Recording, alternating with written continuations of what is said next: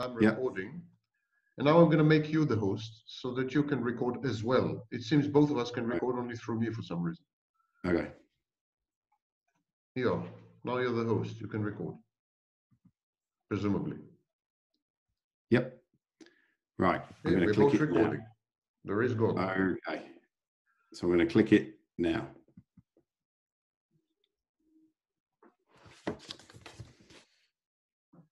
Hello, welcome back to WA Real. I'm your host, Bryn. Today I have the great pleasure of welcoming back Professor Sam Vaknin. Sam. You're a very brave man, I must say. Yeah, well, Richard Grannon suggested that I, what did he say? May God have mercy on your soul. If you talk to me. Yes. So just under 4 weeks ago, we had an extraordinarily enlightening conversation about narcissism. It was for me and many other people who've watched it. In that, we went into the mechanics and dynamics of it. You put forward and explained how it's the organizing principle of society and our culture at large. You gave a very chilling description of the design that underpins social media. And you also put forward that it's the one true religion. Since then, as I mentioned, I have spoken to Richard Grannon as well to try and understand other parts of the puzzle. But in that conversation between you and I, you were putting forward how we need to ask better questions. And at the end of that, you put forward, why do we choose narcissism? Why do we collectively choose it? And that has sat with me for the last 3 or 4 weeks. And that's what I would like us to explore today. Yeah, well, thank you for having me again. Had narcissism been a Western phenomenon, limited to Western civilization, it would have behooved us to use perhaps anthropology, cultural studies theories, and so on and so forth to understand it. But it's not. It's as common and rampant in China and India as it is in the United States and the United Kingdom. Right. It therefore stands to reason that it has to do with human psychology. And so we should focus on developmental psychology, on the individual level, because collectives are made up of individuals. And in many respects, the collective psychology is individual psychology writ large. Yes. So we can make this transition from individual psychology to collective psychology pretty seamlessly. So the two sort of almost interchangeable.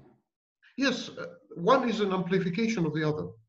Yes. I would say it's a little like the test for the virus. You know, we amplify the virus.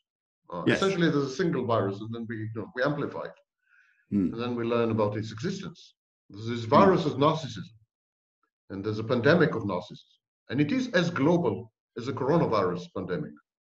And we need now to apply the PCR test. We need to apply this amplification test, and we should start definitely. The departure point should be individual psychology. So first of all, I want to say that all human beings go through what I call a double rejection, double trauma model. Right. The first rejection is birth. When you're born, you could conceive or reconceive of birth as a rejection by the mother. The mother rejects you from her body. The mother ejects you. Many scholars have suggested that the expulsion from the Garden of Eden is a metaphor for birth. Right. At any rate, there is a process of ejection and rejection. And this rejection is coupled with the first trauma. So you remember I said double rejection, double trauma. So this is the first rejection, birth. And this time, birth constitutes a rejection by the mother and her body. And it leads to the first trauma. Yes. And the first trauma is the development of a point of view. When you're inside the womb, you have no point of view. When you are expelled from the womb, you immediately adopt a point of view. It's very primordial. It's very rudimentary. It's very non-recognizable to adults. But it is a point of view. Suddenly you have a view. It's exceedingly traumatic. So there's rejection and trauma. The second rejection comes a bit later. And it's called separation-individuation. In the first rejection, mother had rejected you, expelled you from her body.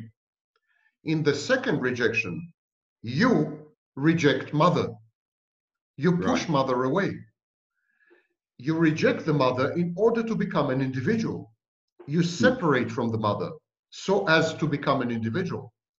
And the second trauma involved in this is the formation of selfhood. So to summarize this module, hint, hint. There's the first rejection, the birth. That's the first rejection, coupled with the first trauma, which is the point of view. The second rejection is separation, individuation, where you separate from mother, you push her away, you explore the world. You are the one doing the rejection this time. And it involves the formation of selfhood, which is exceedingly traumatic. Now I'll try to explain why the formation of selfhood is traumatic. And I swear to you, all this leads to an answer, finally. And so you're going to be delivering this answer in almost like small pockets of modules, aren't you? Yes. So this is the first module. Double trauma, double rejection, double trauma. Now, but why is selfhood a trauma? Selfhood is a trauma because until you develop a self, until you have a self, your external objects and internal objects are unitary. They're indistinguishable. There's no mother and you. There's no world and you. There's no other, there are no others and you. There are not even physical objects in you. There's only one single object which incorporates, encompasses everything. So there is a unitary state where you are mother, mother is you, objects is mother, mother is object, everything is one. Everything's intertwined. Everything is one, not intertwined, because to say intertwined implies separateness. Yes, yes. Everything is one, absolutely unitary. And of course, all mystical traditions aspire to return to this unitary state. Yeah, unity consciousness. But then as you begin to interact with mother, for example, there are frustrations. You want to eat, mother is not there. You're wet, you feel bad. I mean, frustrations accumulate. Melanie Klein called it the bed breast. Frustrations accumulate. As frustrations accumulate, you begin to withdraw. You don't want to be frustrated. You don't want to feel uncomfortable. So you withdraw, and you withdraw inside. You withdraw inside through a process called narcissistic introversion. It's a Jungian term. Yeah. So you introvert, you withdraw, you draw your bridges, you cut off contact with a frustrating object, which is mother, and mother represents the world. You say, the hell with this world. It keeps frustrating me. It's not pleasant. I'm going to withdraw inside, where I'm safe, where I can safely invest my energy and so on.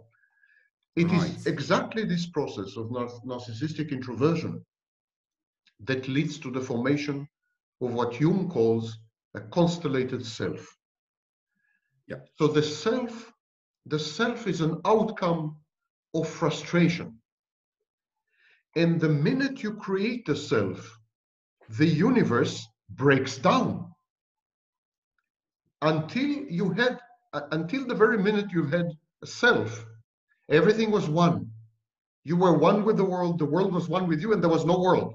You were the world. I mean, there was only one thing, one entity. And then the minute there is a self, suddenly there's you and all the rest. So the formation of a self is an enormous trauma because the universe becomes non-unitary, becomes broken. It's a schism. It's a chasm. It's an abyss. It's a fault line. It's an earthquake. It's by far the most horrible trauma you can go through. Selfhood is a trauma. Possessing a self is a traumatic process. The universe breaks to pieces, and you are one of the pieces. Now there's a privileged object, which is you, and there are all other objects. And so now we come to existentialism. And if you bear with me, because I'm just providing right now the language. Yes. A bit later, we'll make use of this language to understand why humanity had actually opted for narcissism. Humanity is comprised of individuals. We need to understand individual psychology. So there was the trauma of selfhood. The world had frustrated you. You said, the hell with it. I'm going to divorce the world. I'm going to separate. I'm going to become me. There's a privileged observer, privileged entity, which is the self, and there's all the rest. Now, existentialist philosophers were aware of this. Philosophers like Kierkegaard. And there was a Jewish philosopher by the name of Buber, Austrian philosopher, Martin Buber. And Martin Buber said that we have two types of interactions. The first one is encounter, and he called it the I-thou interaction. Encounter. He said that when we go through encounter, we interact with others, we interact with our environment, mainly human environment, in a holistic way, totally. We are immersed, and we do this via empathy. But, he said, it's very difficult to maintain encounter in the long term with other people because of the privileged position of the self. The entities involved in any encounter between people are not equal entities. When I'm talking to you, we are not equal. And it's not that we are not equal because I'm superior to you or you are superior to me. We are not equal because I have a privileged position. Myself has a privileged position. And yourself... Define what you mean by privilege there. Just so privilege means that myself is known to me. I trust it. I feel safe with it. Myself has a position within my inner universe that no other object can have. Yes. You can never be the equal of myself. In your universe. In my universe. And I can never be the equal of yourself in your universe. So there in each of the universes that we call human beings, there is a privileged entity, which is the self, and all other entities with whom the self interacts. And so Buber said, we cannot maintain an equal interaction because there's a privileged entity. He said the only way we can maintain a privileged interaction, a non-privileged interaction, an egalitarian interaction, is through God, because God is the eternal thou. In other words, the self has a privileged status and God has a privileged status. So only two privileged entities can communicate properly. But of course, this is a psychotic point of view. Yes. It's a religious point of view. All religions have this, including secular religions like communism and so on. In religion, generally, there is a privileged entity. The privileged entity can be God in Islam, Christianity, and so on. The privileged entity can be the working class in communism. The privileged entity can be race in Nazism. These are all religions. And you have a privileged entity that resonates with the other privileged entity that is inside each and every one of us. with a self. Yes. Because these privileged entities can establish a permanent channel of communication, we tend to mistakenly identify the external private entity with our own internal private entity. In other words, if I'm talking to you, yes, and when I'm talking to you, we can't maintain a truly egalitarian discourse or interaction for long, because at some point myself is privileged. Myself has access to information that you will never have. Myself, I'm invested emotionally in myself, not in you, etc., etc. So myself is privileged to you. And therefore, how can we have an equal communication? We can't. Yeah. That's when you sort of mentally retreat away from an argument or something like that back into. I will always, to put it bluntly, I will always prefer myself to you. Yeah, yeah. But if there's a God, God is an equally privileged entity. And so myself can interact with God on an equal basis forever, because he's privileged, I'm privileged. And so, but at some point, I will get confused. I will begin to think that my privileged entity, the self, has something to do with that external privileged entity, God. Right. And this is, of course, the power of religion. The power of religion is that it creates yet another privileged entity. And this is the only experience of communication with a privileged entity that you could possibly have. We are very lonely. We are existentially lonely. We can't really communicate with other people. And we can't communicate meaningfully with other people because we are privileged. We have this self. We broke the world to pieces when we created the self. It is God, or equivalents of God in secular religion, that restore the universe, that heal the universe by allowing our privileged segment, the self, to interact with another external privileged segment. In the case of religion, God. In other words, religion restores privilege to privilege communication. Yes. Whereas outside religion, and when I say religion, I also mean communism, Nazism, fascism, I mean, they're all religions. Outside religion, every communication you have is by definition deficient and incomplete, because yourself isolates you from the world. Yourself tears you apart from the fabric of existence. Yes. That's the role of yourself. That's why you have a self. We should ask ourselves, and very few bothered, why do we need this self? What is it good for?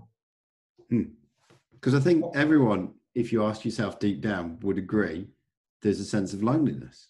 Yes, and the sense of loneliness, ironically, is because of yourself. Yes. Had you been selfless, without a self, you would have had an immersive experience, a total experience. You would have had what Buber calls an encounter, an I-thou.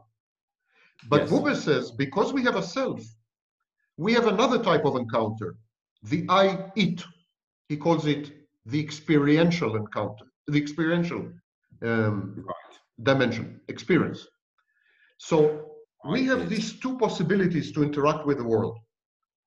Either we limit ourselves to interactions with other people, and then we feel lonely, we feel incomplete, we feel broken, we feel separated, we feel isolated, we feel alienated, we feel estranged, we feel bad. Marx described it, Kierkegaard described it, Buber described it, Sartre described it, numerous other philosophers. Or the alternative type of communication is with a privileged entity This privileged entity is actually a reflection of yourself. It's exactly like your self. It's privileged. Yes. But this means that we have exactly two choices. Shortly, we will see that we have a third one. But ostensibly at this stage, we have two choices. Either we become psychotic, we invent a privileged entity, and then we interact with it as though it does exist. So we invent God. We say that God has a privileged position. It's a privileged entity. And then we begin to communicate with God as though it exists. That's an excellent description of psychosis. Yes. Or we limit ourselves to materialism. We limit ourselves to observable phenomenon and observable people. To people we can touch, people we can have sex with, people we can talk to. But then we feel incomplete. We feel lacking. We feel deficient in something. Because there's always an entity inside us, the self, that keeps saying,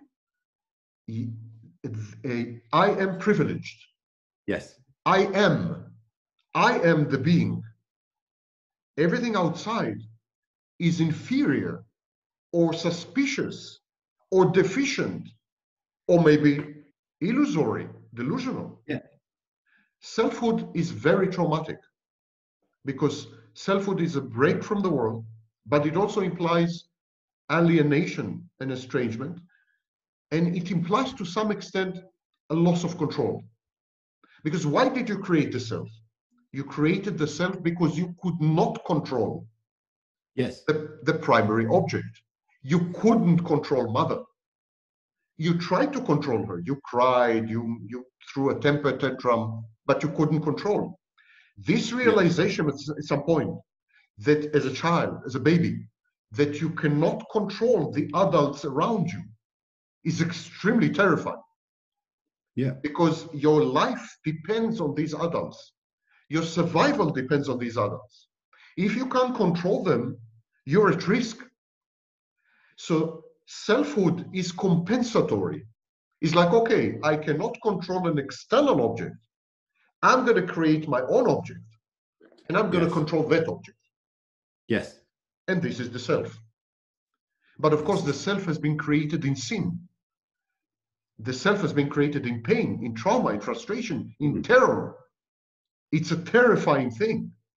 We all have inside us this core, this self, which is imbued with negative emotionality, was born in a maelstrom of negativity.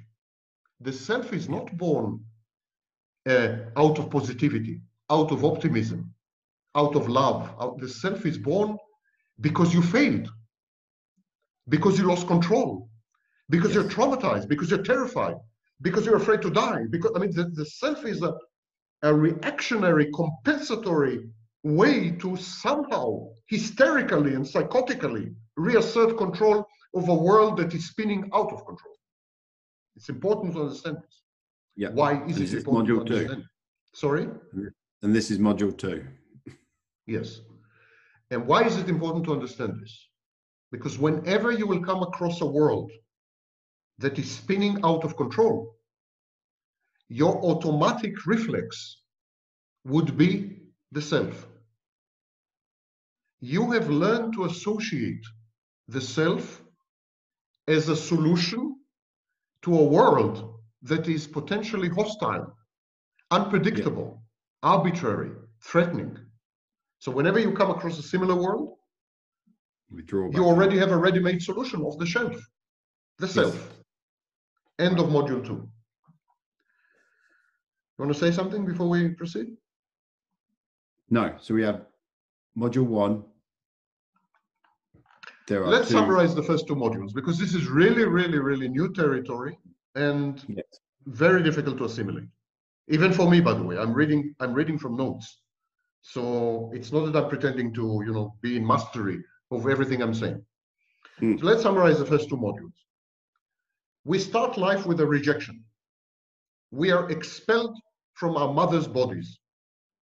That is rejection. I mean, this is the ultimate rejection. Can you be more rejected than this? No. So we start life with a rejection, which creates a trauma, because once you're rejected, you suddenly are separate and you have a point of view. Then there is a second rejection. This time you're rejecting mother because you want to become an individual. Yes. And there is a trauma associated with this too, because once you become an individual, you have a self. And once you have a self, suddenly the world breaks apart. Until you had developed the self, the world was one. The minute you have a self, there is self and world, of course. So there's a breakup of the world. The world is a schism. The world breaks apart, and it's absolutely terrorizing experience. And so gradually over time, you have the self, and you develop the self because of the frustration with mother, and because you withdraw inside. And you withdraw inside, you become more narcissistic, you become more introverted, and by developing an inner core, which is called the constellated self, by developing an inner core, you engage in a trade-off. On the one hand, you say, okay, I will give up the unitary universe. I will give up being one with everything. I will give up being one with mother. I will give up being one with others. I will accept existential loneliness. Myself dooms me to existential loneliness. Yes. And this is the price I'm going to pay. And I will pay it. Why will I pay this price? Because by having a self, I have an object that I can control. I have an object that restores my sense of safety, my sense of security, my optimism, my trust, my hope. I have a kind of best friend, if you wish. So I'm not alone anymore, in a way. So I'm going to give up the rest of the world in order to find myself. Myself. This is the trade-off. At some point in childhood, you have to choose. You want the world, or you want to become you. The minute you make the decision, and absolutely everyone makes this decision, except people with mental health disorders. But healthy people, at some point, as children, make this decision. Bye-bye world, I'm forgetting the world. Why? Because I'm becoming myself. But still, it's traumatic and so on. And every time you come across situations which are stressful, which are traumatic, which are unpredictable, which are terrifying, you have a ready-made off-the-shelf solution. You tend to repeat what you had done before. You tend to resort to yourself. Enter narcissism. But before we come to narcissism, there's module 3. So again, let's hop in. All right. Now we have a situation. The child is about 2 years old. The child is a self. This self is immersed and imbued with narcissism. It's a narcissistic phase. It's called primary narcissism. The child is a self. The self has a privileged position in the sense that the child realizes that there's a self and there's the rest of the world. The child has access to the self, good relationship with the self, trust in the self, feels safe with the self, etc. So self has a privileged position. There's the rest of the world, which is by definition inferior. And that's where the child stands. And now a child essentially has to make a choice, because the self is a machinery. You need to maintain it. It's exactly like a car. You need to put fuel to drive somewhere. Every psychological construct consumes energy. Including narcissism. Everything inside you consumes energy all the time. By the way, medically speaking, the brain consumes 35% of all your energy. There's a lot going on in the background that you're not aware of. 1 out of 3 calories that you consume every day go to the brain. So at some point, there is this self. The child needs to invest in the self. Now, he can invest in one of two ways. He can invest in the self constructively, or he can invest in the self destructively. Now, Freud called it Eros and Thanatos, libido and destrudo. Libido is much more well known. It's the force of life, comes from Eros. It includes sex. That's why it's well known. And destrudo is the opposite of libido. It's the destructive force, self-destructive force. But both of them involve investment of energy, what we call cathexis. Both of them involve investment of energy. Why? How does the child decide whether to invest the force of life or the force of death? According to which type his mother is. The type of the mother determines whether the child turns left or right to a constructive, productive, happy life, or to a destructive, disturbed, disrupted life. The mother determines this. Now, there are two types of mother. There's the dead mother. Dead mother is a phrase invented by Bryn, psychologist, in 1983. The dead mother is a self-centered, narcissistic, non-responsive, emotionally dysregulated, mood-labile woman who is unable to provide the child with a safe, stable, predictable environment. Now, Bryn called it the dead mother, but it applied to some extent to fathers as well, of course. One could say dead parent. Yeah. But the mother has a disproportionate contribution, definitely. So dead mother, and the dead mother is one type. And the second type is what Donald Winnicott, who was a pediatrician and psychologist, called the good enough mother. The good enough mother provides a safe base. Safe base is a clinical term. It means it's like a military base. The child can go outside to the world, raid the world, if you wish. And the child does this with grandiosity because he takes on the world. But he knows that he can always come back to mommy. He can always hug mommy's leg. She will always be there for him. She's there, stable as a rock. So that's the good enough mother. Dead mother, good enough mother. The dead mother continues the rejection that started with birth. She rejected the child from her body, and then she rejects the child in her life, in her emotions, in her cognitions, in her existence. That's the dead mother. The rejection continues apace without any interruption. The good enough mother. Sorry. I'm getting this picture already with, it's the mother that chooses whether you go left or right. Yes.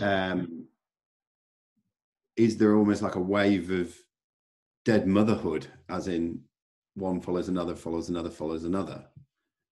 You mean like intergenerational? Yes.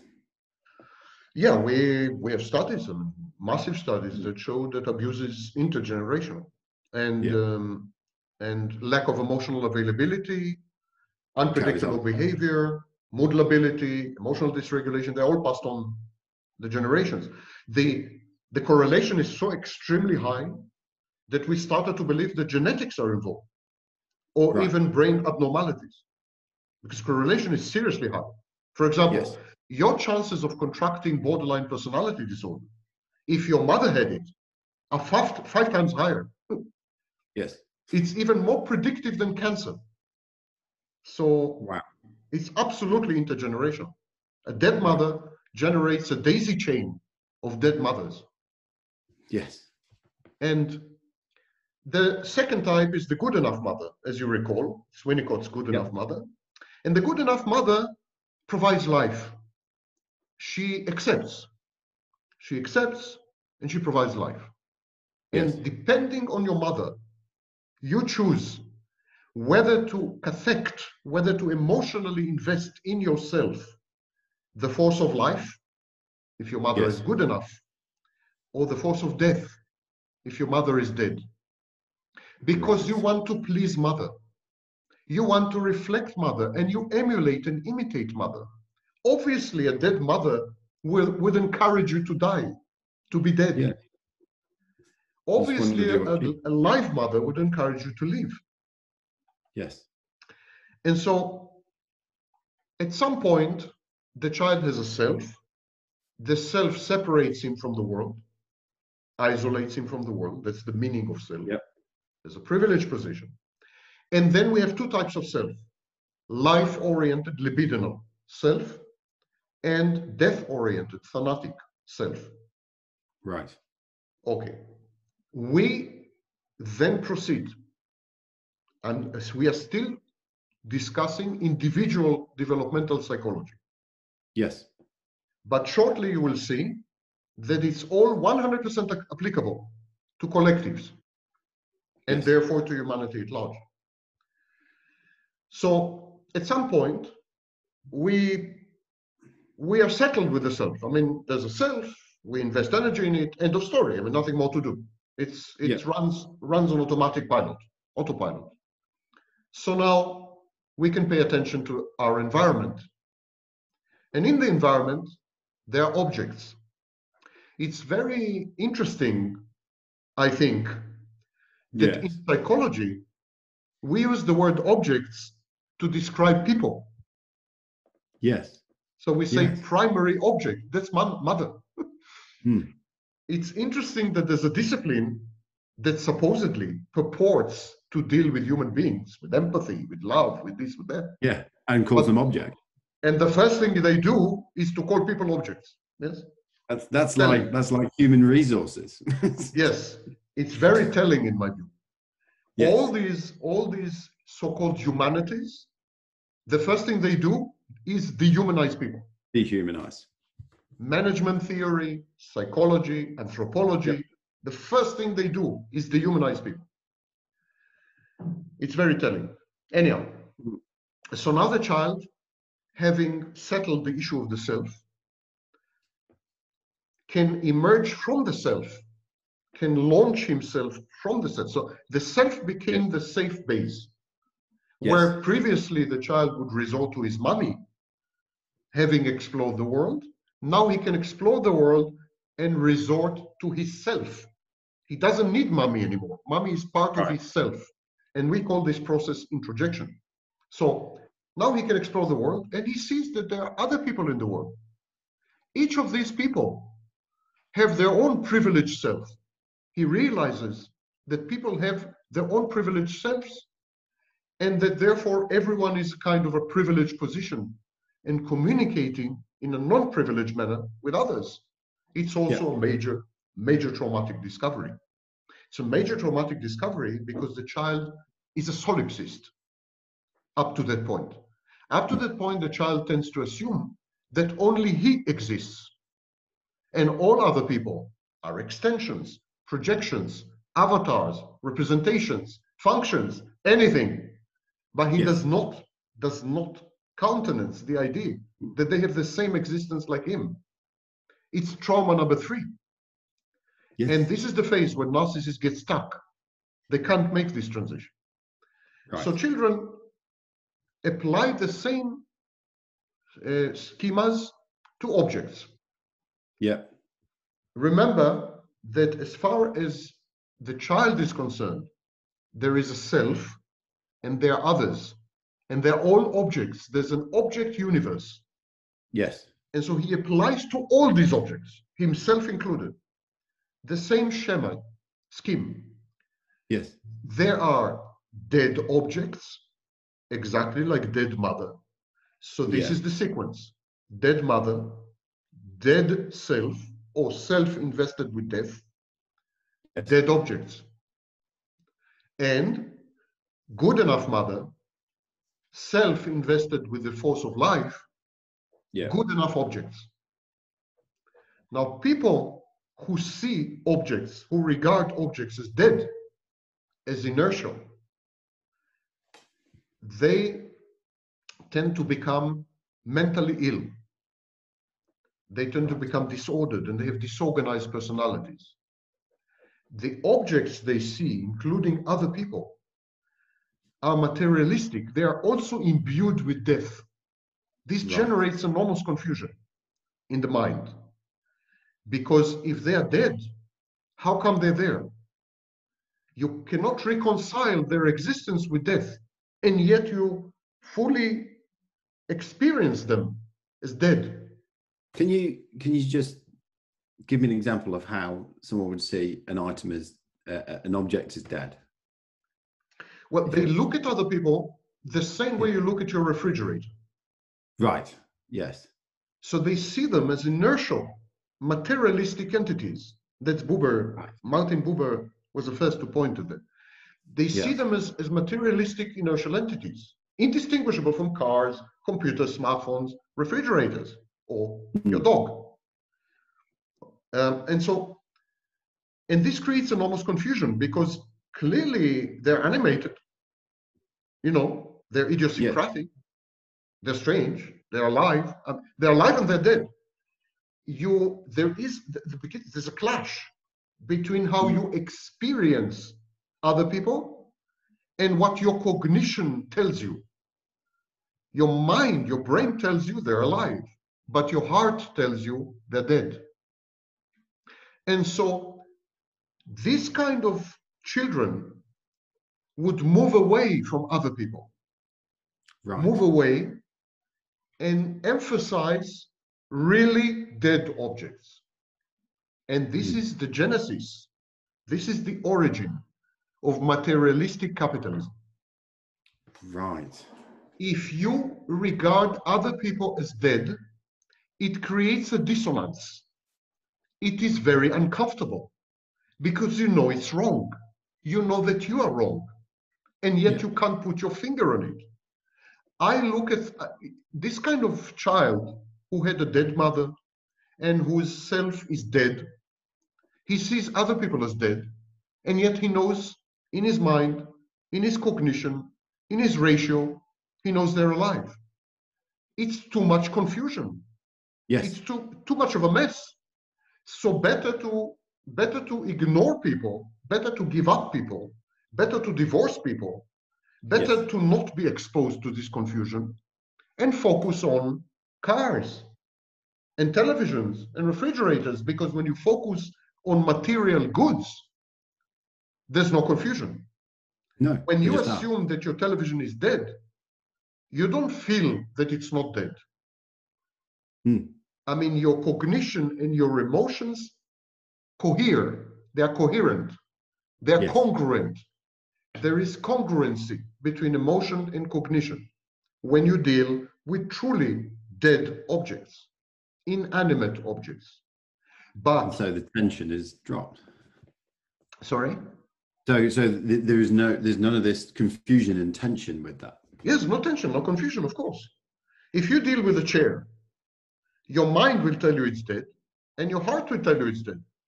End of story. Yes. There is congruency between your cognition and your emotion. But if you have a dead self because you had a dead mother, and you try to deal with another human being, your mind will tell you that human being is alive. That human being has a self. That human being has emotions. But your heart will tell you that human being is dead. Because it's the only way you can relate to other people is dead. Because the first person in your life was dead, your mother. Yes.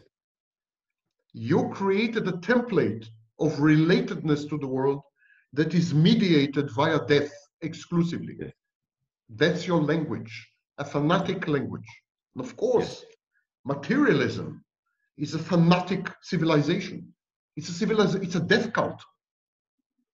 Capitalism, materialistic capitalism, is a death cult. Yes. It's a cult that emphasizes possessions, inanimate objects.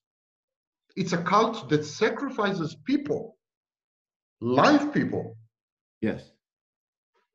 Kills them, annihilates them, exterminates them. You only have to see the Great Depression and people dying and queuing up for food, all because we're playing a game.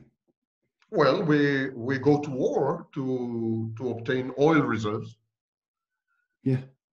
I mean, in materialistic, thanatic, dead cultures, dead civilization, or civilization that worship and are dedicated to dead objects.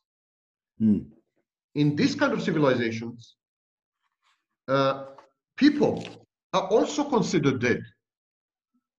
So what's the problem to dispense with them, to sacrifice them, to utilize them, to annihilate them? If everything is dead, then there's a hierarchy of value, hierarchy of price, but no hierarchy of value. In other words, if you're dead and my chair is dead, then it's only a question of which do I prefer. You don't have any privileged status. You're the same as my chair. Maybe my chair is more useful to me right now, so the hell with you. I'll kill you. And both equally expendable. Yeah, it's people become interchangeable, become dispensable, they become commodified. They become commoditized. People become commodities. And so if a child is born with the good enough mother, then what he has good enough objects. And when he has good enough objects, he's mentally sound, he's mentally healthy, because he's able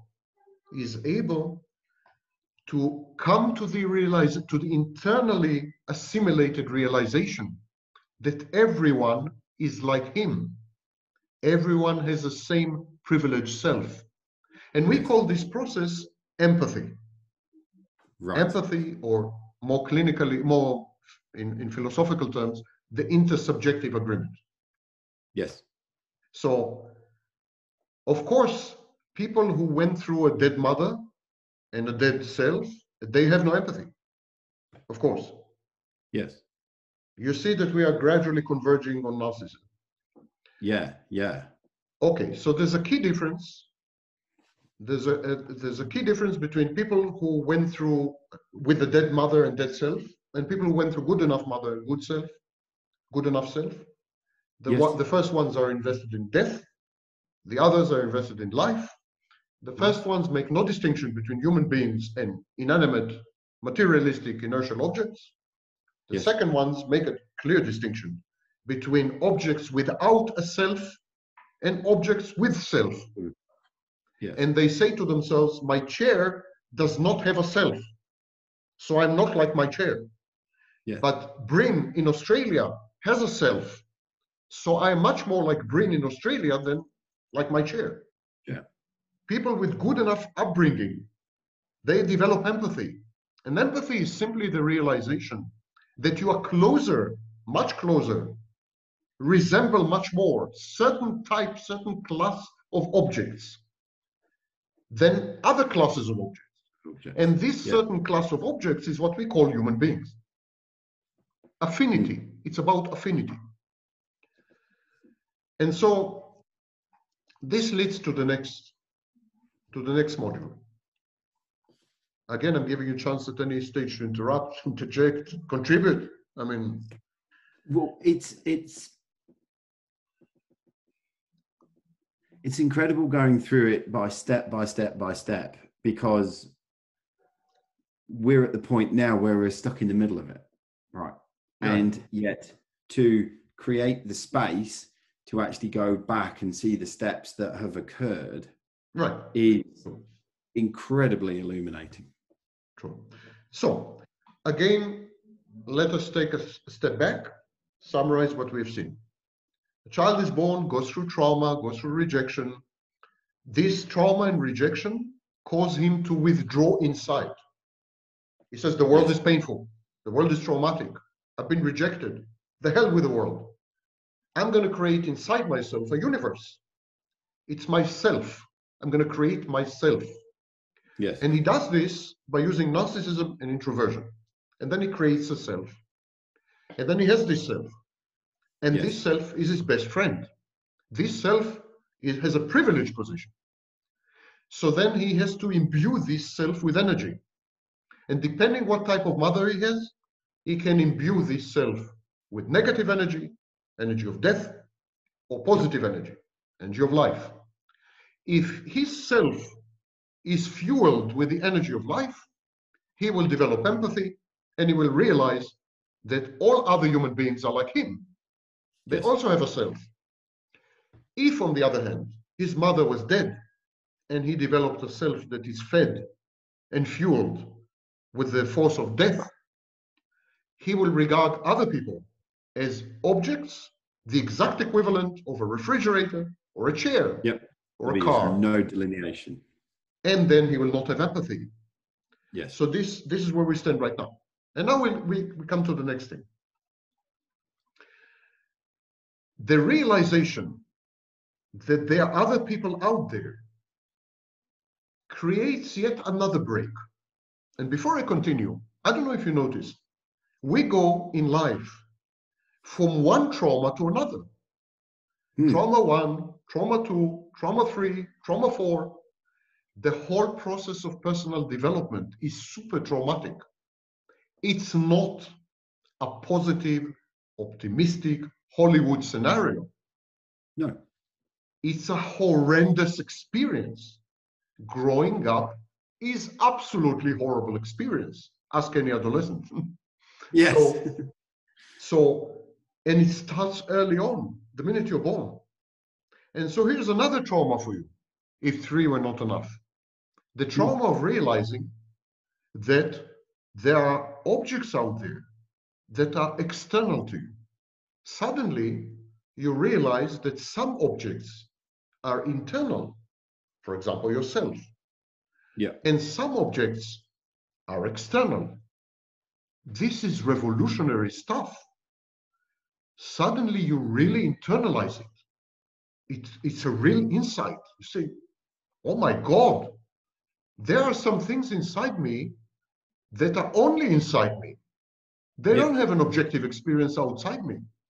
For example, when I hear my mother's voice saying, bad boy, don't do this, that's not really my mother's voice.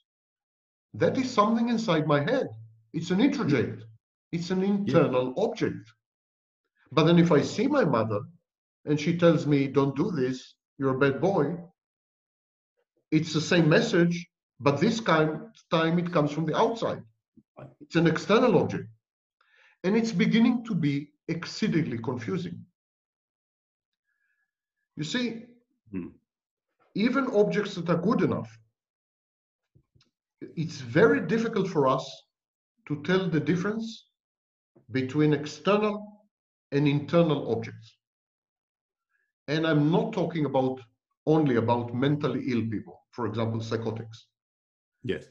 Even the most well-balanced, mentally healthy poster boy of psychology, the ideal man, has a problem, or woman has a problem, severe problem, telling apart external from internal objects.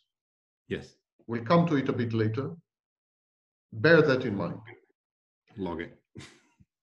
And so we have to somehow organize all these objects. Some of them are hurtling inside our mind. Some of them are outside. Some of them we think they're outside, and suddenly we discover that they're actually inside. Right. Some of them we think they're inside, but actually, wait a minute, no, they're outside. I mean, it's a bloody mess. So this reality becomes intolerable. Because there is fuzziness of boundaries between external and internal, reality itself becomes unbearable, terrifying, frightening, menacing, And so we need to reestablish a sense of safety somehow. The minute we realize that there are objects out there, we feel unsafe. Yes. I can easily prove it to you, by the way. When you fall in love. Yes. When you fall in love, it's regressing to a primary state, because suddenly you notice the existence of an external object in its fullness, wholly, Yes. And when you do, you become extremely insecure. You develop abandonment anxiety, performance anxiety. You develop a panoply of anxieties. Yes. The natural reaction to falling in love is not actually positive at all. It's heightened anxiety. The body reacts identically. Your pulse, you're sweating, These are anxiety reactions. Falling in love is an anxiety disorder, in effect. Why? Because suddenly an object out there comes into sharp relief. You know, you see it clearly, demarcated, delineated, you know. So realizing that there are objects out there makes us feel very unsafe. And so how can we restore safety? Because we can't live without safety. We can't live without certainty. How can we restore this? We restore this by writing stories. We're a storytelling species. Yes. So we write, we invent narratives. Narratives do three things. They have three functions. One, they organize reality. Two, they interpret reality. They make it understandable. And number three, they imbue reality with meaning. They create meaning. So narratives, by organizing reality, by interpreting reality, making it comprehensible, and by imbuing it with meaning, restore a sense of safety. That is fascinating, because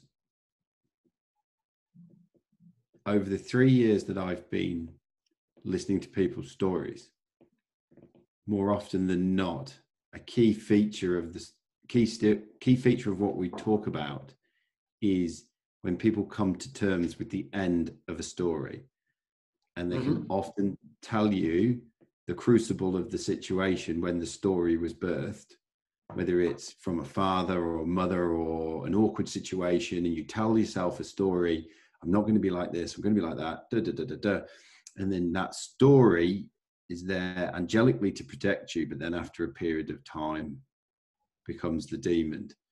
And I've said this before, when asked why call it what is the real in WA real? And to me, there's nothing more real than an ending. And more often than not on this podcast, we talk about the ending of stories. So for the story to actually play a role in this is enormously significant for me. A story, a narrative, which has these three functions that I mentioned: organizing, explaining, and imbuing with meaning, rendering meaningful. The main reason we have stories is to put the world together, back together. The world is a Humpty Dumpty. When we develop a self, we broke the world to pieces. We need to put it back together urgently. So we put the world back together via narratives. Narratives reunify the world. You know, in the Kabbalah, in the Jewish Kabbalah, which is absolutely by far from the most amazing body of work ever. They say that when God created the universe, he had to minimize himself. He had to kind of make space, make place for the universe. And he had to minimize himself. And in the process of minimizing himself, he broke many vessels. Everything was organized in vessels, and then he had to break them, because the minimization process created the equivalent of pressure, if you wish. Never mind. So he broke many vessels. And they say humanity's role, why God created humanity. Humanity's role is to heal God, to make him whole again, to put him back together. God had been minimized, and the vessels of existence have been broken when the world was created. God kind of panicked, and he created human beings with sentience and consciousness so that they can help him restore himself. Human beings are the healing agents of God. It's exactly opposite what we think. It's not that God should heal us. We should heal God, according to the Kabbalah. And how do we do that according to the Kabbalah? By following a narrative. there's a narrative of God's relationship with his people. And by following this narrative, we are healing God. We are putting God back together, like Humpty Dumpty. And they're right. This is the main role of a narrative, to reunite you with your loss. As a child, by making the choice, which is not really a choice, to develop a self, you had withdrawn. You had become extremely solipsistic and narcissistic. You had divorced from the world. You had become a monk, a hermit. And then out of the citadel of yourself, you gazed outside and you saw other people like you. And this was a trauma, because you said, wow, I'm not alone. All these figments that I thought were inside my head, they're not inside my head. They really exist. They're out there. Yes. And now you needed, because they used to be part of your mind, and suddenly they're outside. You are in a God position. They are your creation in a way. So you need to bridge the gap between the two of you, between you and other objects, other people. And this bridge is empathy. But empathy is meaningless if it is not embedded in a narrative. And now we come to the last module, because there are 3 narratives, exactly 3. We think there is a multiplicity of narratives. We say, well, you know, there are thousands of narratives. Even some people say, each person comes with his own narrative. It's all very true. But all narratives, all billions of narratives, belong in 3 groups. The psychotic narrative, the narcissistic narrative, and the nothingness narrative. Now, all 3 have the same functions. They organize the world, explain the world, and they render the world understandable, meaningful. They imbue the world with meaning. Meaning includes purpose, goal, direction, you know. Okay, so we start with the psychotic narrative. Psychotic narrative, which is characteristic in the case of mental illness, characteristic of psychotic disorder, borderline personality disorder, codependency. This is in mentally ill people. And in regular people, and healthy people, normal people, the psychotic narrative is, for example, religion. Or an ideology, secular ideology, or science. These are all psychotic narratives. And psychotic narratives has 3 elements. Psychotic narrative has 3 elements. Number 1, it expands your identity. It opens up your identity so that it can incorporate, it can embrace, incorporate, hug, and bring into you the entire world. So it's like the famous song, "We are the world." In a psychotic narrative, you are the world. You become the world by sort of digesting it, assimilating it. And it creates identity diffusion, because, of course, if you become the entire world, then there's no you anymore. Your identity gets diluted, becomes diffuse. Is that different from that unity place? Not really, no. It's an attempt to restore the unitary state of early childhood. That's why I mentioned religion. And that's why I mentioned science. Science is exactly the same function. That's why science and religion are fighting all the time. Because they are 2 alternative, competing, psychotic narratives. Science is trying to do exactly the same. Science is trying to make you the world and make the world you.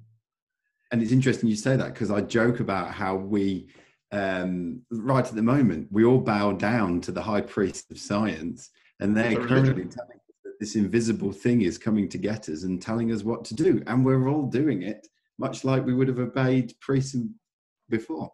It's a religion, of course it's a religion. It's a religion of reason. Religion of reason. But it's a religion, absolutely. With all the rituals, all the institutions, it's a religion. And it's a psychotic narrative, because it involves something called hyper-reflexivity. Hyper-reflexivity has the 3 elements that I'm describing. Element number 1, it expands your identity so that you can include the world. And at that moment, when you succeed, when you had succeeded to include the world, you disappear, of course. Because you become one with the world. There's no self anymore. So the psychotic narrative is actually leads to a dissipated self. Right. Dissipated self. We call it in clinical terms diminished self-affection or self-presence. Right. The psychotic narrative destroys yourself, dissipates it, reduces it to molecules, so as to allow you to incorporate the entire world inside you. Right. In this sense, the psychotic narrative conflates, unites, confuses internal and external. Actually, the psychotic narrative says internal and external, that's an artificial distinction. It's nonsense. Yeah. There's no such thing. You know? Yes. And you can see this, for example, we talk about science. You can see this in environmentalism. Because environmentalists are saying there's no such thing as you in the world. You are the world. The world is you. You know? There is the theory of Gaia, where Earth is a kind of organism. Yes. Religion says the same. God is everywhere. God is inside you. You are God in this sense. You're a molecule of God. So all these are psychotic narratives. And of course, you can have secular psychotic narratives. They are known as ideologies. So the Nazi party said, there's no you.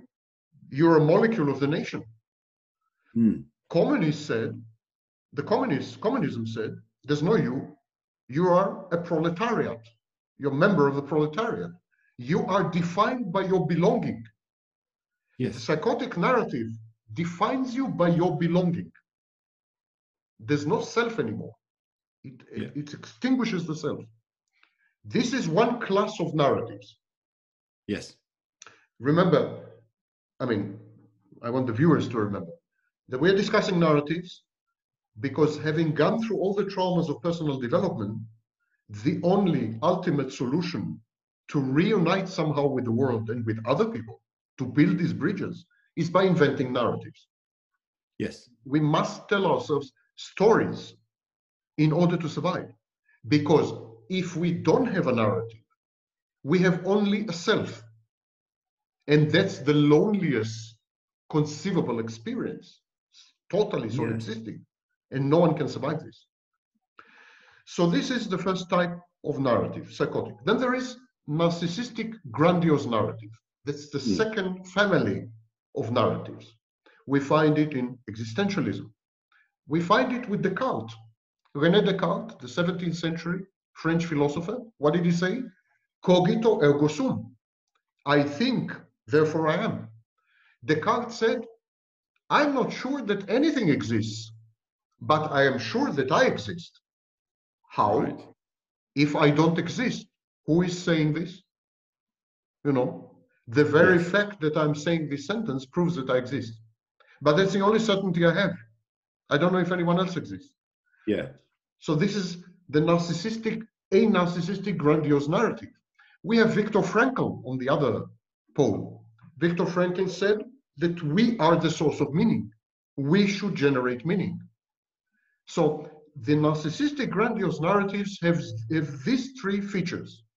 Number one, deflationary identity diffusion. In other words, where the psychotic narrative expands the self to include the universe, the narcissistic narrative reduces the universe so that it can fit in the self.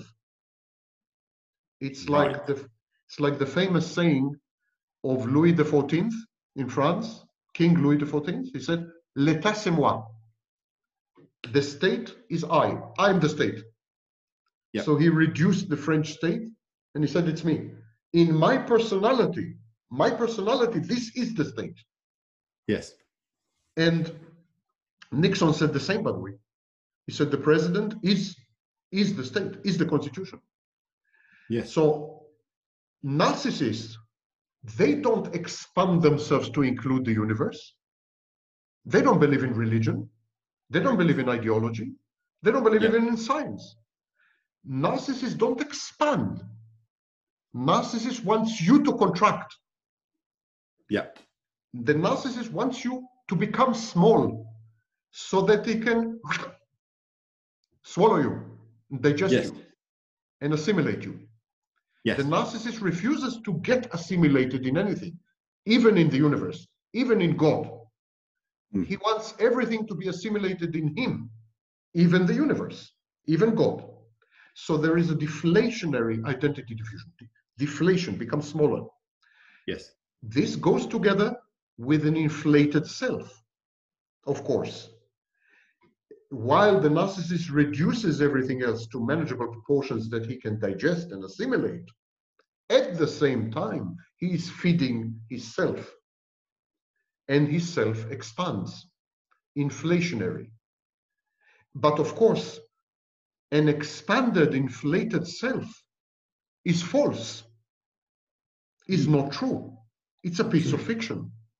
Indeed, in narcissistic narratives, the self is infinite, but false. And the universe is microscopic and less than microscopic. And is a figment, an element in the infinite self. So in psychotic narratives, the self is microscopic, all the rest is infinite. In narcissistic narratives, the self is infinite, all the rest is microscopic. And in both these narratives, there is a conflation, a uniting of internal and external. The psychotic thinks that internal objects are external. The narcissist thinks that external objects are internal. But both of them confuse external and internal. And both of them are not healthy. These are dysfunctional, unhealthy narratives. I am not an atheist. I'm an agnostic. I consider atheism a religion. But I agree with Richard Dawkins when he says that the greatest disaster to have befallen humanity is religion. Yes. Because religion led to so much suffering and so much death and so much, and it did this because of this conflation. These narratives are sick narratives. Science didn't get us to a good place. No. Didn't. It is science that created the nuclear bomb. Yes. I mean, it didn't get us to a good place. These narratives are not only sick, but they are dysfunctional. They drive us. They are dead mother narratives. What, both of them? Both of them. They are dead mother narratives because they refuse to accept the difference between external and internal. The psychotic says, I don't accept that there is a difference between internal and external. My internal world is the external world. Yes. The narcissist says, I refuse to accept that there's a difference between internal and external. The external world is actually my internal world. Yes. This is sick. And it's sick because it implies impaired reality testing. It's counterfactual. It's not true. It's a lie. These narratives are fallacious. Yes. All of them. Religion, science, existentialism, all of them are fallacious narratives. Big part of philosophy, especially analytical philosophy, they are fallacious narratives because they will not accept that you are you and the world is the world, not in the sense that there is separateness, observer and observed, but in the sense that your internal experience of yourself is privileged, is not comparable to any other experience you have. End of story. It doesn't mean that you are separate from the world. It doesn't mean that you are an observer and the world is observed. It doesn't mean any of these things. It simply means that you experience yourself differently than you experience me. Yes. Differently than you experience your chair. I mean, it's so basic. Even my grandmother could have gotten it. And yet, 99% of Western civilization has still to get this. Yes. It's so basic, but it's so basic and stares you in the face yet. And this leads to the only healthy narrative. Yes. And the only healthy narrative is the narrative that I call the nothingness narrative. Nothingness narrative, maybe a bad choice of word. Jordan Peterson, in one of his numerous factual errors, calls it the nihilistic narrative. It's not nihilistic. Yeah. It's the nothingness narrative. This, if you wish, the suspension narrative. This narrative has three elements. It suspends the question of identity. It accepts that identity is in flux. Is like Heraclitus, the river of Heraclitus. You can't step in the same river twice. It accepts, therefore, that there is no core identity. There's no stable thing that is immutable. But that identity is a process. Second element, the self is calibrated. In the approach, in the nothingness narrative, the self exists, but exactly like identity, it is modified by interactions with the environment and with others. And the third thing, which none of the other narratives have, the psychotic narrative doesn't have it, narcissistic narrative doesn't have it. The nothingness narrative has something called boundaries. Boundaries are the most critical, in my view, psychological function. When you become an individual, what does it mean? It means you put boundaries. And what is boundaries? Why do I call this the nothingness narrative? What does it mean when you say, this is my boundary? It means that you stop to exist.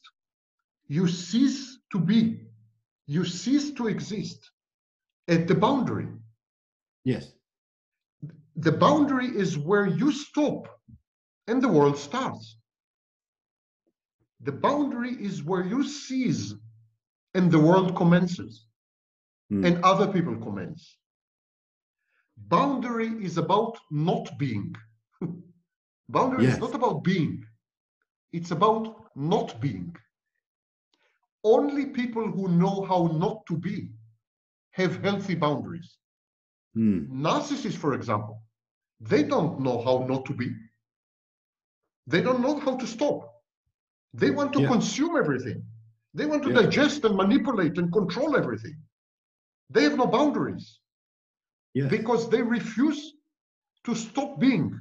They refuse to stop their existence at any point. Yes. Similarly, psychotics.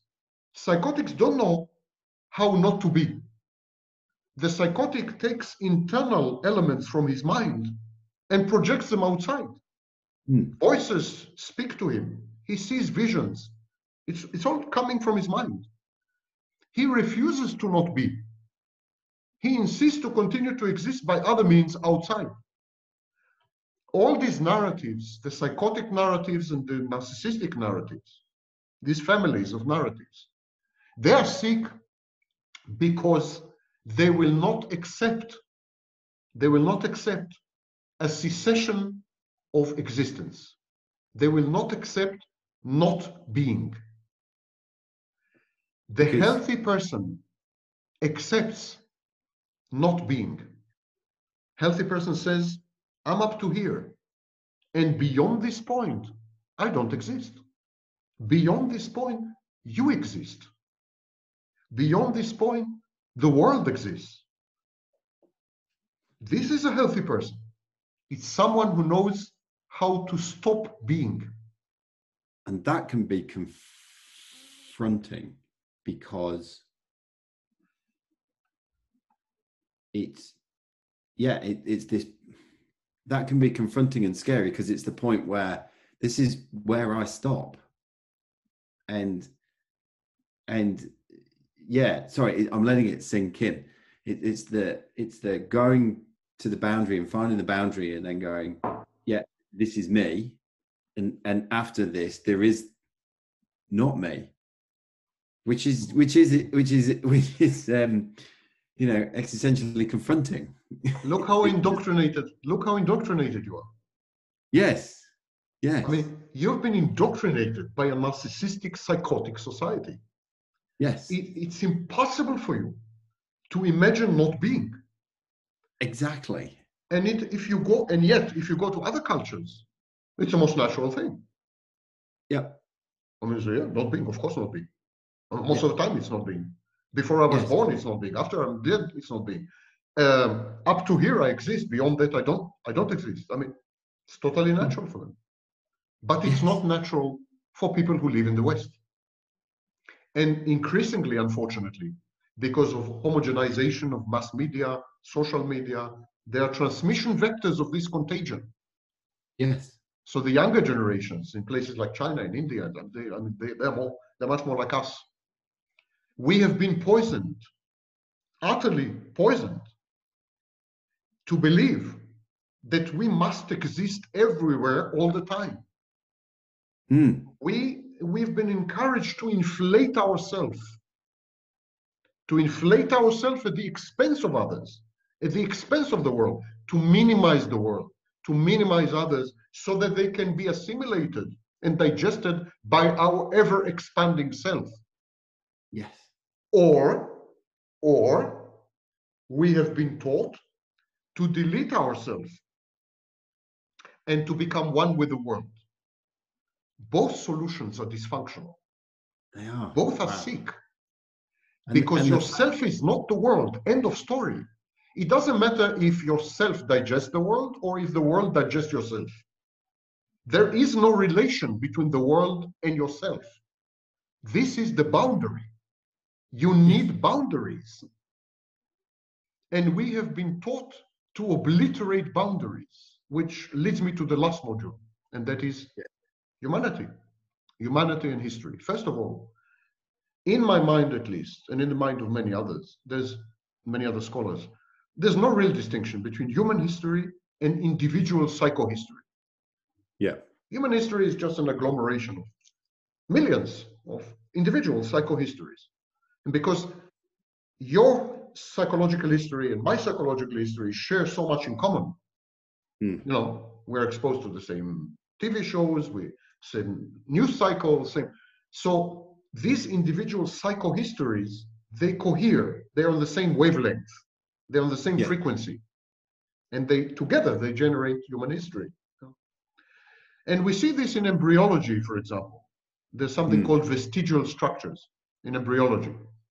When the human baby develops, the human baby starts with a tail. It has a tail. It has a tail. Yes. And then it becomes a fish. It has gills. So the human baby in the womb goes through all the stages of evolution, recreates evolution in the womb. And this is called vestigial structure embryology or evolutionary embryology. And the same goes for human history.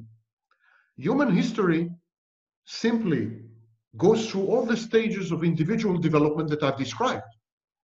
Right.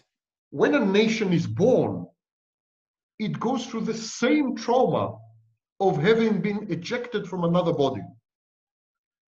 When Australia was born, when the United States was born, they were born by being ejected, exactly like a baby. I mean, it's identical. Everything I've said until now is 100% applicable to human history. These principles, all of them. Indeed. As soon as you said that, because Australia's such a young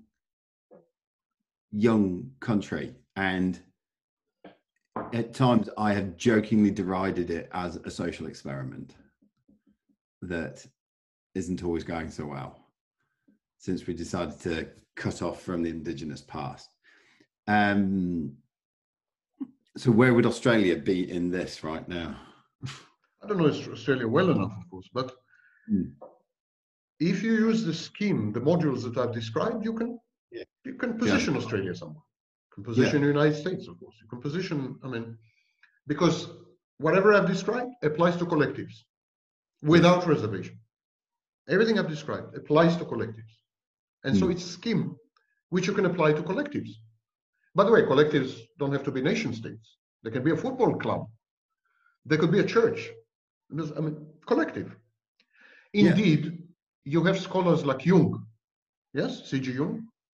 Yes. Carl Jung suggested the concept of collective unconscious and archetypes.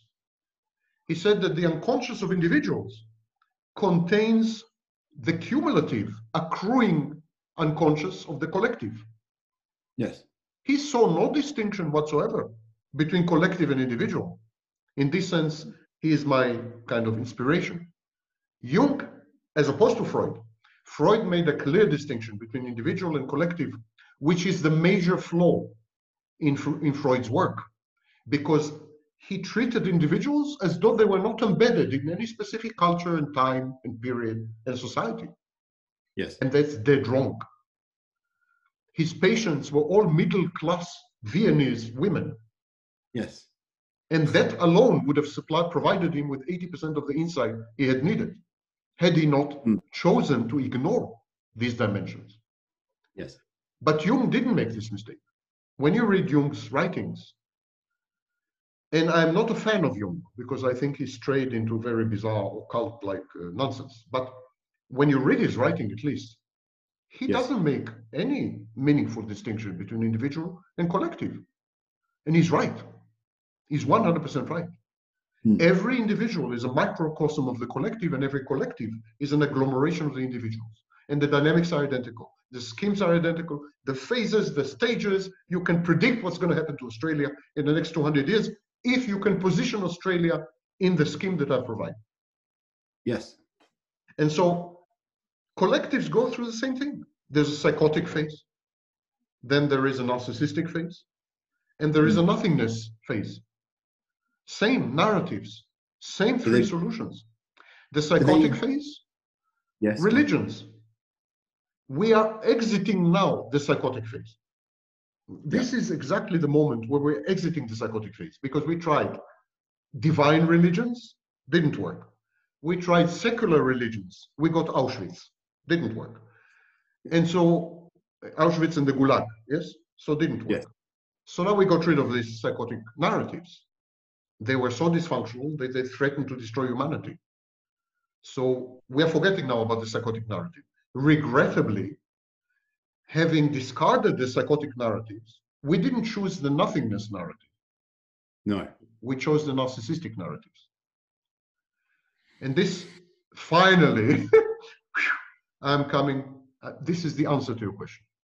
Yes. We organize everything in narratives. Humanity had just discarded the psychotic narratives and had made a choice. It was left with two types, yes? Nothingness or narcissistic. And it made a choice, it chose the narcissistic narratives.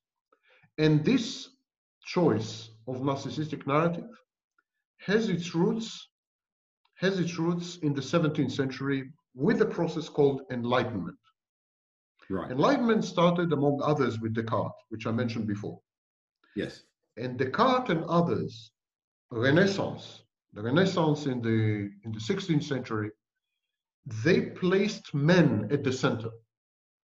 If you look at Leonardo da Vinci's paintings, drawings, if you read Descartes' philosophy, it's all men in the center.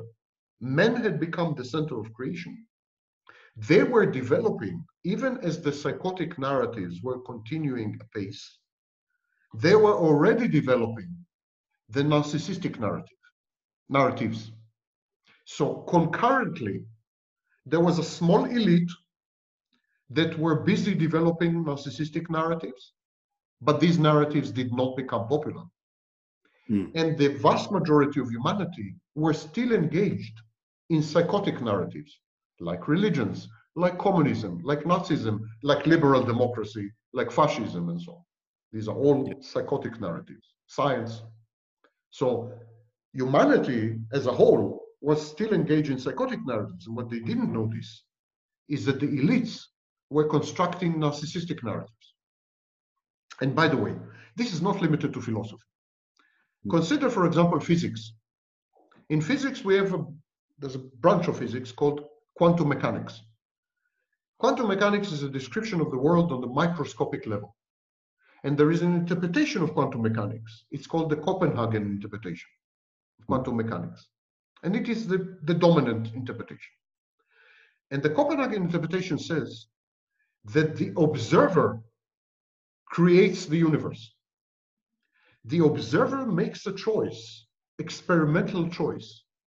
And when the observer makes the experimental choice, He creates the world. Yes.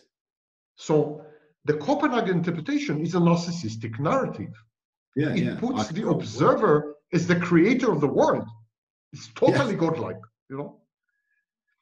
And so gradually, there was started to be a narcissistic alternative. And when we got disappointed with psychosis, when all the psychotic narratives failed us, religion failed us big time, it led to fundamentalism and terrorism. Science failed us big time.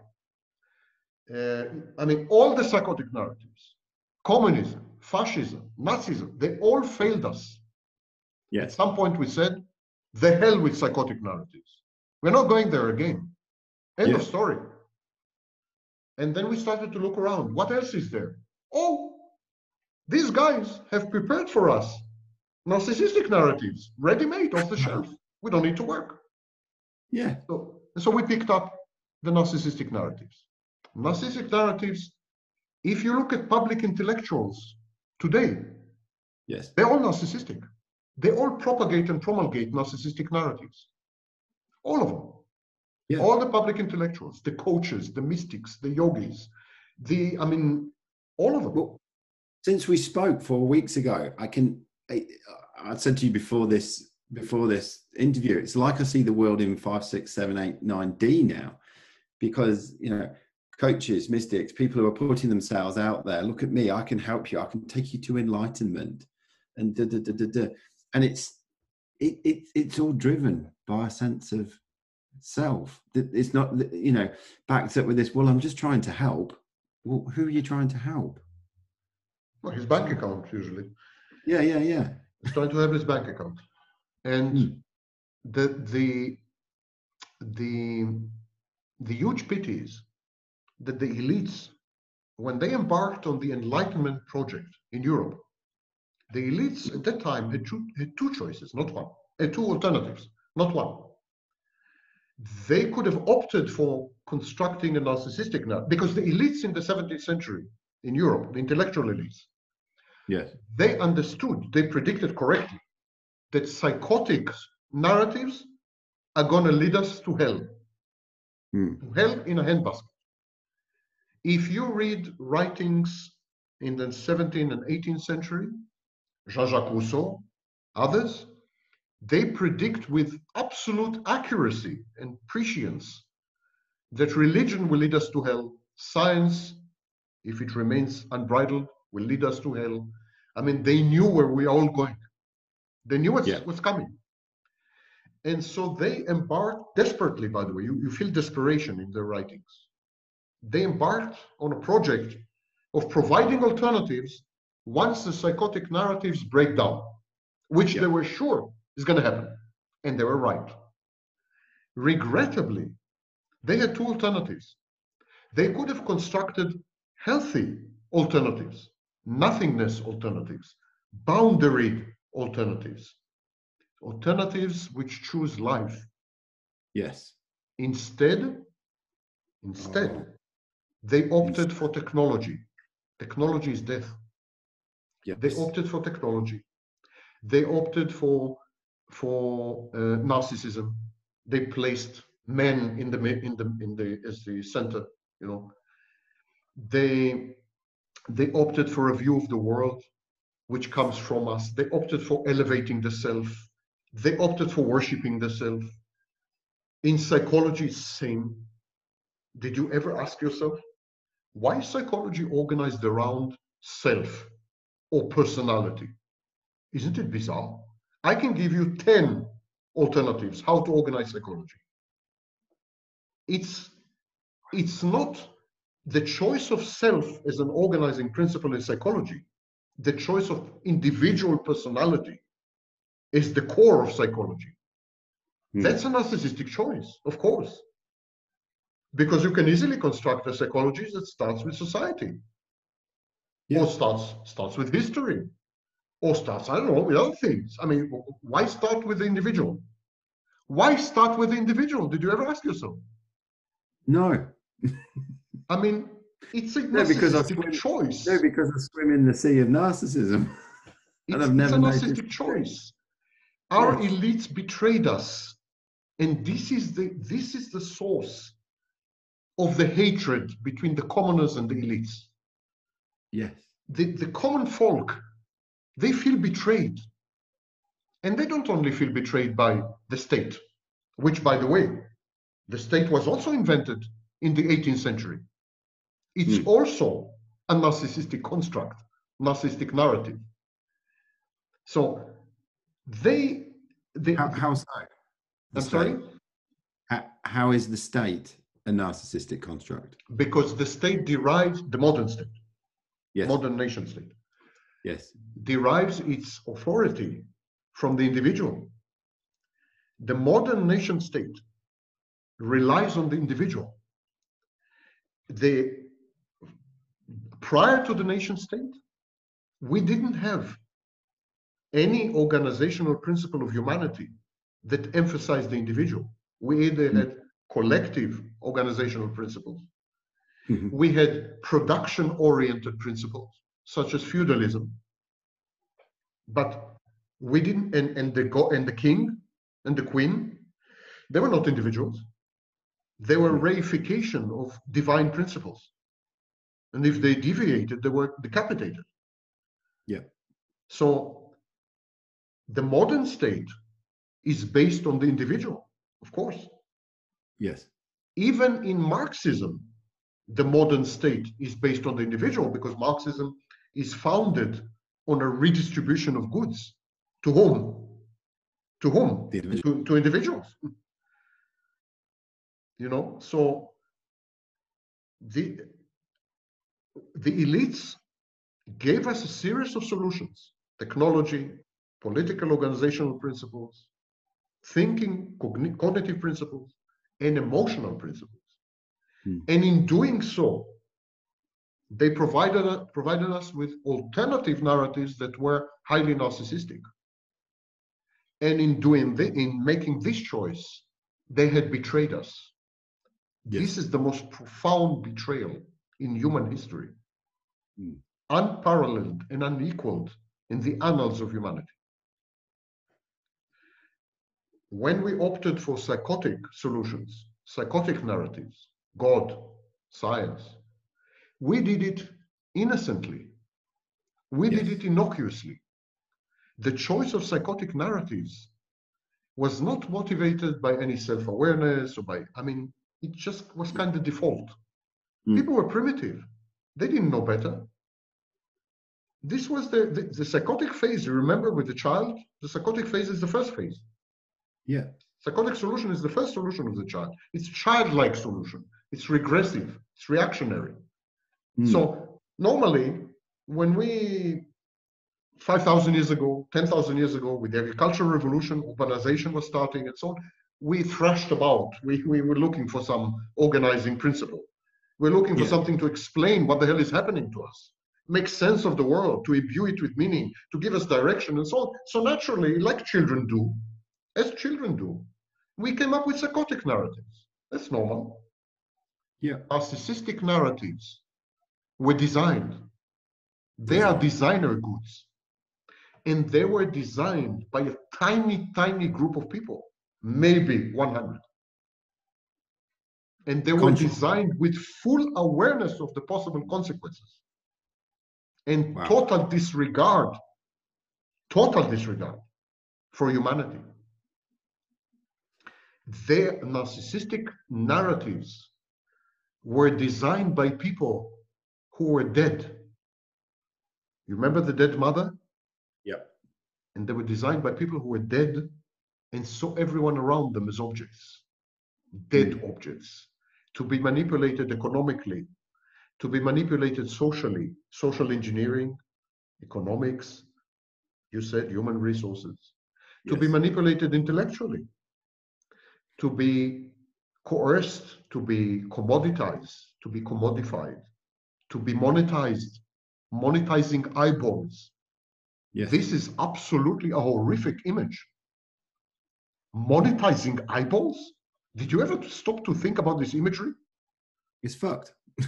It's a horrible imagery. It's a horror movie imagery. I can see floating, bleeding eyeballs all over being monetized. Yeah. It's really sick imagery. So these people design these narratives knowing full well what they're doing. They cannot be forgiven or excused. No. And this is where we are right now. We could have chosen another path in the 17th and 18th century.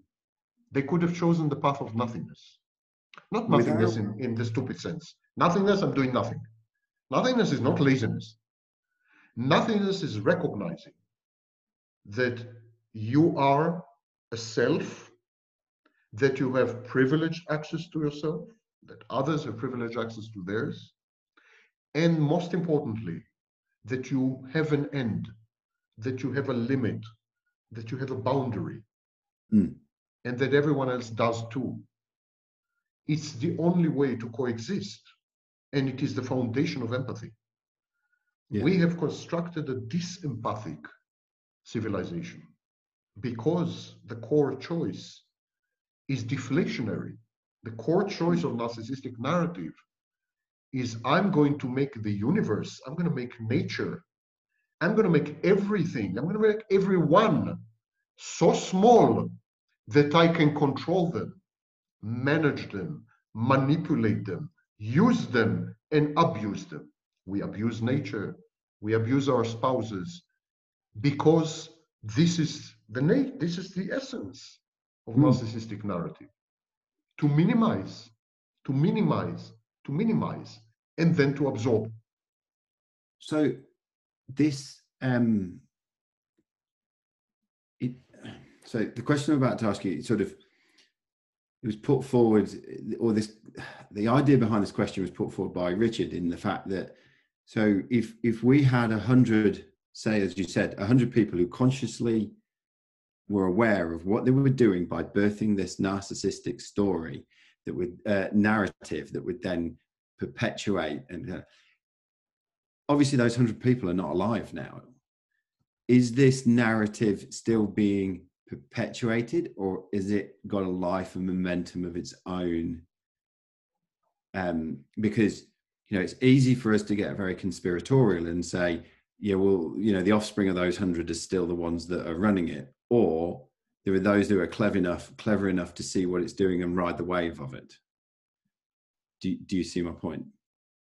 These 100 initiated it, but they have successors, they have heirs, intellectual heirs. They have it's still the dogma and it's at the core of every syllabus and every curriculum and every agenda and every platform.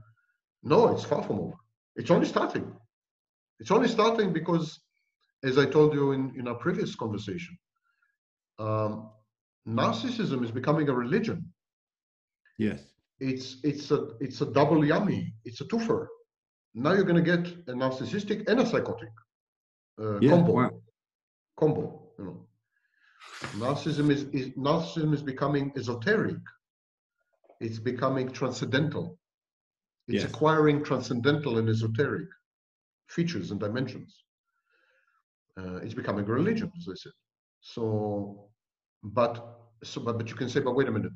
You said that it's either psychotic narratives or narcissistic narratives or nothingness narratives. How come narcissism? How come narcissism is merging with psychosis? Because narcissism offers each individual the option to be a god. Yes. Narcissism deifies individuals. And when they are deified, in their own mind at least, when they are deified, they can then transition smoothly and seamlessly to a psychotic solution, which involves only them. So we have like solipsistic psychotic narratives embedded in a narcissistic narrative, which is collective. By the way, it's very good that you asked this question, because I wanted to point this is the risk to the survival of the species. Yeah. We have never had a period in human history where there was a discrepancy between collective narrative and individual narrative. If you had a psychotic collective narrative, you also had an individual collective psychotic narrative. Yes. So if you had, for example, if the country was Christian, which is a psychotic collective narrative, yes, every individual was Christian.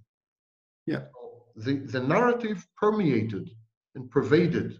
Narrative was ubiquitous, all pervasive. There was no discrepancy between individual and collective narrative. We are coming to a point where there will be a divergence. The individual narrative will be narcissistic, psychotic. Individual narrative. The individuals now are transitioning from narcissistic narrative to psychotic narrative. But yes. the collective narrative will remain narcissistic. Yes. So you will have a narcissistic collective narrative, but individuals will have a psychotic narrative. They will think of themselves as gods. Yes.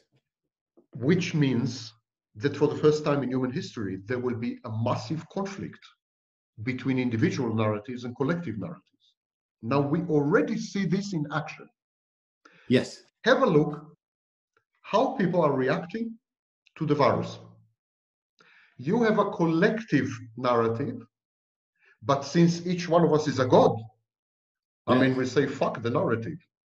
Yeah. I'm going to decide if I put a mask. I'm going to decide if I social distance. I'm even going to decide if the virus is real. I'm going to decide if it's a pandemic. I'm going to impose my paranoia, my conspiracism. I'm God. Yes. I'm omniscient. I know everything. I'm all powerful. So for the first time, it's not possible to have a collective response, because a collective response necessitates the sharing of a collective narrative on the individual level. If each individual is a psychotic because he believes or she believes that she's a god, collective action is impossible. And if collective action is impossible, our days as a species are bloody numbered, because we have nothing, no advantage. We are small, we are short, we run very slowly, we are very weak compared to any animal you choose. We are seriously badly designed. Yes. We have only two advantages: intelligence and collective action. And both of these are compromised beyond reconstruction by a discrepancy between a psychotic narrative, I am God, and a collective narrative, which is narcissistic. So narcissism in individuals has been driven to such extreme that it became psychotic. We know, by the way, there is a theory called diathesis stress theory, which you mentioned. We know that if we take a narcissist and we push him, we stress him a lot, he becomes psychotic. He begins to hear voices, begins to see things. We know that psychosis is the end point of narcissism. Not Vaknin, Kernberg, Otto Kernberg, the father of the field. Kernberg said that borderline is borderline between neurosis and psychosis. And he said that every narcissist has a borderline foundation. So narcissism pushed to the extreme becomes psychosis in individuals. End of story. This is the orthodoxy. That's what we teach in school. This is what happened to us. We have been driven to such extremes, positively and negatively. I mean, stress and rewards also. It's if you are a narcissist, it pays. There are rewards for this. It's a positive adaptation. You become president of the United States, you know? So both positively and negatively, we have incentives to radicalize and escalate our narcissism. But what we didn't realize, when you radicalize and escalate a narcissist, he becomes psychotic at the border. He goes through a borderline phase and becomes psychotic. It's precisely what's happening to us. The collective remained narcissistic, but each individual has been radicalized, pushed to the limits, stressed out, rewarded for being a narcissist, to the point that many individuals are beginning to be psychotic. And we're going to have mass psychosis superimposed on a foundation of mass narcissism. Bad news. It's not going to work.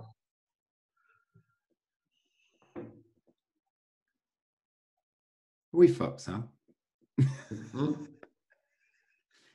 It's not the most elegant question, but it's the first one that came to mind. What was that? Could you repeat it? Are we fucked? Oh, we fucked. Not as much as I would like to be. Not as often either. I am not optimistic. Yeah. I'm not optimistic because I don't believe in human capacity to. The psychotic narrative and the narcissistic narrative, they cater to too many simultaneous psychological needs. Yeah. It's not like you cater to one need. For example, you want to have sex, or I give you sex, or it's they cater to everything. I mean, narcissistic narrative is a total solution. It's like, the Nazis called the Holocaust the end solution, the Endlösung. Yeah. Narcissism is the Endlösung of humanity, the final solution of the human problem. Same with psychosis. They are two total solutions. Why? Because to adopt a psychotic narrative, you need to be passive. Yes. To adopt a narcissistic narrative, you need to be passive. That's all. But to adopt a nothingness narrative, a healthy narrative where you know where to stop, where you know to have a boundary, you need to work hard. Yes. Who wants to work hard? People are indolent. The path of least resistance is psychosis or narcissism, as we see all around us. It doesn't bode well to the species. Doesn't. I'm not saying we will disappear as a species, but we can. By the way, we can live on. We can survive as individuals, but not as a species. Very possible. Yeah, not a species is a structure. We think a species is just an entity. It's not. It's a structure. It has dynamics. It interacts with ecosystems. It has internal dynamics, external dynamics. It interacts with other species. It's a very complex system. And we think we can tamper with it and tinker with it like that at will. This is really, it's not going to work. It's not going to work. And you see it happening. You see it happening already. We have an emergency. We have a global emergency. There's a virus. The virus created a pandemic. It's not the worst pandemic we've ever experienced, mind you. There's a bit of hysteria and panic around it. But still, it's a challenge. We can agree it's a challenge. Yes. Are we managing it well? Are you bloody kidding me? Yeah. We managed the First World War better. Yeah. This is the most mismanaged crisis in human history. We can't get our act together. Faced with a challenge that has the potential to become existential. Tomorrow the virus can mutate and begin to kill 70% of sick people, like Ebola. Ebola kills 70% of people, of patients, So right now the virus is harmless, more or less, but it can mutate. It has the potential to become existential threat. And yet we can't get a bloody act together. We can't. Anywhere, by the way. Don't be impressed by New Zealand.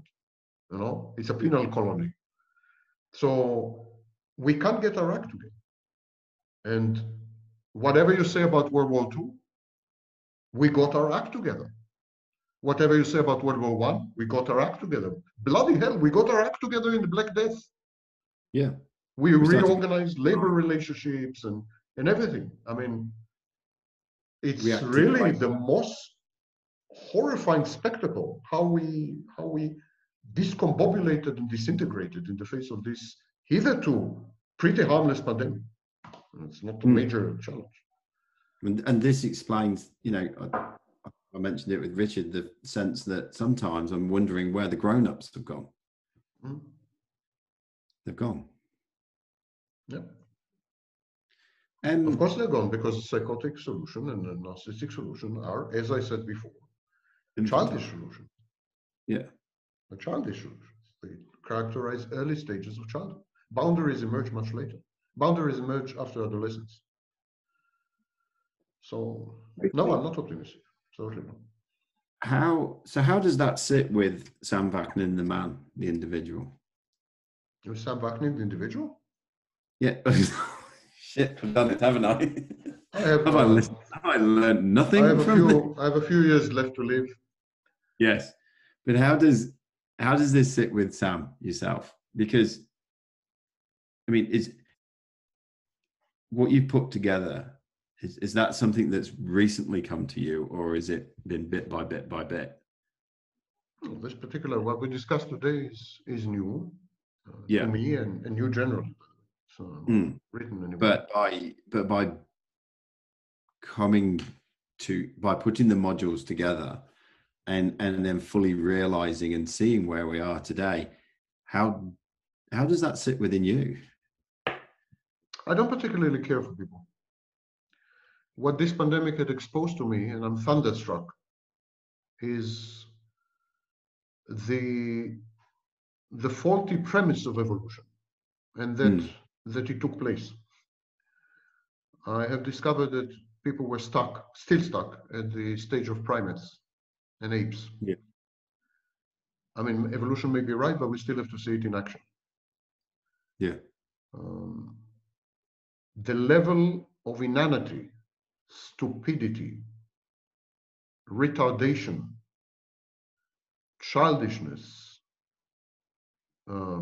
lack of resilience, weakness, feeble-mindedness, the levels that were exposed by this pandemic, in my particular case, online via comments and emails, I believe in Richard's case as well, yes, defied my worst, darkest fears and expectations. And that is saying a lot, because I've held people in contempt long before the pandemic. Yes. And I've discovered that my contempt was not nearly as profound as it should have been. I am not particularly enamored with people. And I would not be very sorry to see a massive culling. It's long coming. We need some eugenics in action. If it's in the form of a virus, so be it. Pity the virus doesn't target stupid people. We would have been left with 1% of humanity. That would be eugenics. Yes. Wow.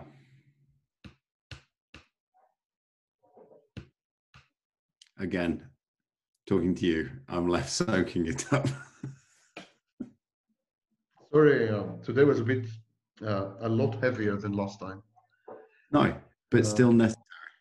Yeah, it's good to put things in context of individual development and collective development, a bit of history and so on. Is we tend to lose sight of the context, and we also tend to make distinctions which have no place. For example, distinction between religion and science. Science is religion. I mean, it's religion with the different guys and these guys. It's no wonder that science emerged in Christian Europe. And yeah, you're back. Yeah, I'm back. Something happened to the connection. I know. Just at the point of it. Yeah, I think it's cue. It's a cue for us to wrap up. Indeed. So since our last conversation, I have now changed my last question that I asked people. 4 weeks ago, I asked you if you could upload a nugget of information into the collective consciousness, what would it be?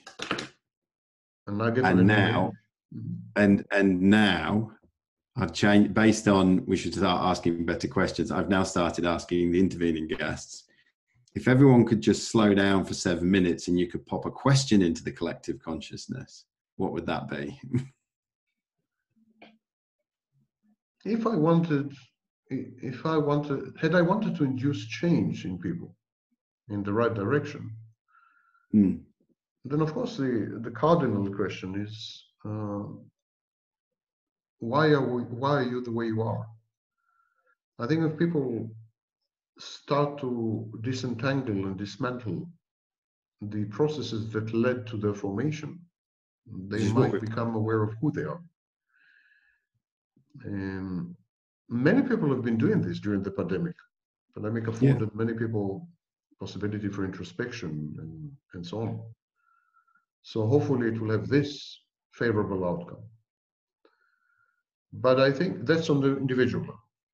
On the collective level, I would ask, why do you make unnecessary distinctions? Unnecessary distinctions are at the core of all conflict. Consider, for example, science and religion. Science and religion are one and the same in many ways. Science does not recognize the existence of God as a necessary and sufficient condition. But science is a religion, another religion. It's not an accident that science was born in Christian Europe. And it's not an accident that most of the practitioners of science, for the first 200 years, by the way, were highly religious people. It's not an accident. Yeah. So we make all these distinctions. For example, we make distinction between nation states, and we make distinction between races. We have this tendency to create artificial constructs and then to make distinctions between these totally invented entities. Every biologist will tell you there's no such thing as race. It's utter unmitigated nonsense. Yes. Every political theorist will tell you there's no such thing as nation state because there's no such thing as nation.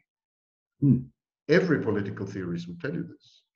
Every psychologist will tell you there's no such thing as self or ego, because today we have a much more holistic view, a system view, which incorporates interpersonal relationships, society, culture, business. But we still use self, personality. Every physicist will tell you there's no such thing as distinct objects because of entanglement and other issues. I mean, and yet, when we relate to the world, we take these totally invented artificial classes, categories, entities, which have nothing whatsoever to do with reality. And we give them power much more than reality. This is a perfect illustration of the psychotic narrative. You know, it's psychosis, it's sick. It's to invent something in your mind, race, the black race, then to externalize it, to project it, and then to start to behave as though it's an entity, as though it's ontological, objective reality. Yes. When you had invented it 100 years ago. I mean, it's an invention. Yeah. You know, and it's the same in every field of human endeavor.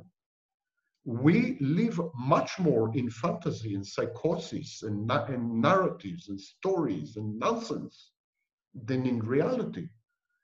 Why do we hate reality so much? Why do we avoid reality so much? Is a fascinating question, and I alluded to it in our conversation. It's because we find it very difficult to disentangle, to distinguish between external and internal, and we are very terrified. So we have all kinds of stratagems how to reconcile external and internal. We absorb the external, we expand the internal, I don't know what. We were trying somehow to cope with this. And the reason this is happening is because we have very faulty equipment for processing information. Our information processing equipment is very faulty.